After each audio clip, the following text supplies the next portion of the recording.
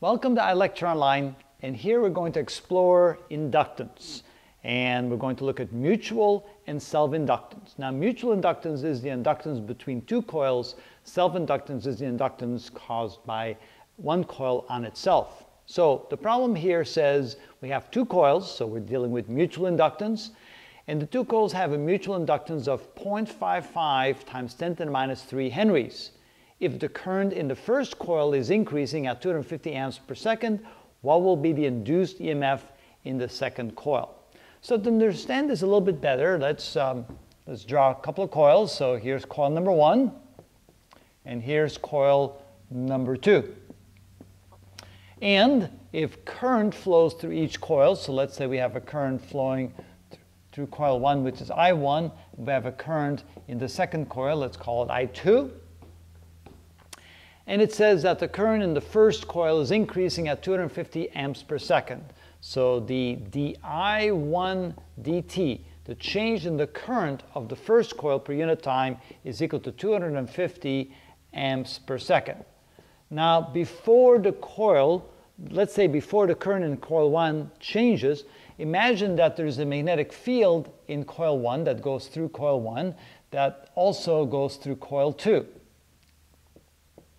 So if there's a current in coil 1, there will be a magnetic field through the coil which will also go through coil number 2. And so the mutual inductance between the two coils can be defined that M is equal to the number of turns in, let's say, coil number 2 times the flux going through coil number 2 divided by the current of coil number 1. So that's the mutual inductance. But they already told us what the mutual inductance is, so we don't have to calculate it. The second thing we need to know is that if the current changes in coil number 1, it will cause the flux to change in coil number 2. And of course, we've learned that if the flux changes through a coil, it will induce an EMF. The EMF induced in the second coil is equal to the mutual inductance, or I should say the negative of the mutual inductance between the coils, times the rate of change of the current in the first coil. So that's di1 dt. So since we're given the mutual inductance, and we're also given the rate of change of the current in coil number 1 as a function of time, we can say that this is equal to minus the mutual inductance of 0.550 times 10 to the minus 3 henries.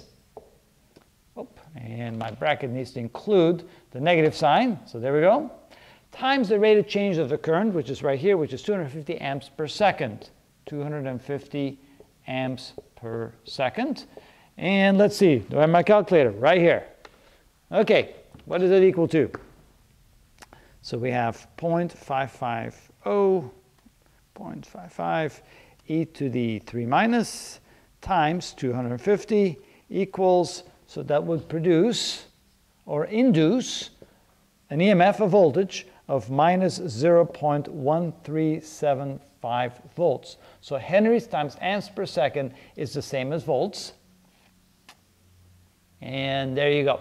So that's how we calculate the EMF induced in a second coil when there's a mutual inductance between the coils, and we know how fast the current is changing in the first coil, and we know the extent of the mutual inductance between the two coils.